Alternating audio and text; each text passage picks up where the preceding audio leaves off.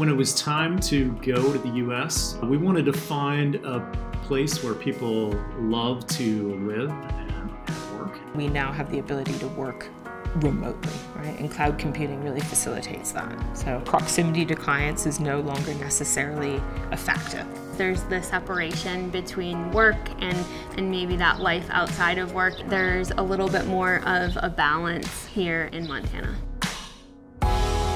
We work with a lot of companies that are based outside of Montana, and what I've found is that it's a single flight away. Traveling into Montana is actually pretty easy.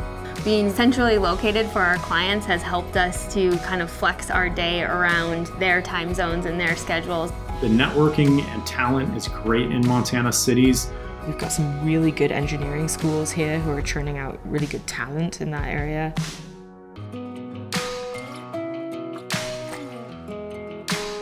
The cloud computing industry in Montana is going to grow. It's inevitable. Cloud computing is the future. And really people having more of a choice of where they're going to work, places that are closer to how they want to spend their time every day.